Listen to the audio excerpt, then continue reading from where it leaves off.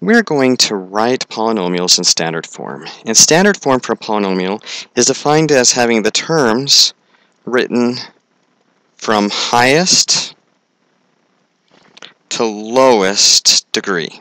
So the highest degrees come first. Within each degree, it doesn't matter as much. I prefer alphabetical, but you're welcome to leave them in the order that the problem gives them to you in, and you won't be marked wrong.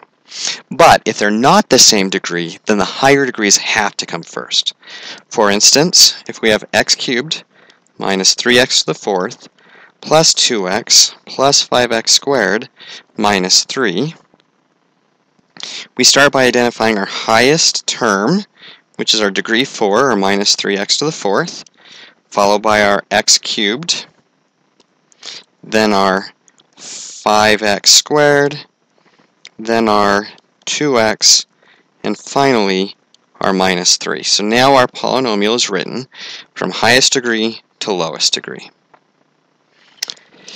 If we're given something like 2x squared minus 3xy plus 5y squared, where we have multiple variables, we just look at each term. This is degree 2, degree 2, degree 2. Everything's degree 2, so the order doesn't matter, but we like it because it's in alphabetical order. There's 2 x's, then an x and a y, then 2 y's.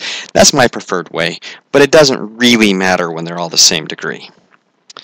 Okay, as our last example, suppose we have 3ab cubed plus 2a squared b squared minus 3a cubed b minus 2ab plus a squared b.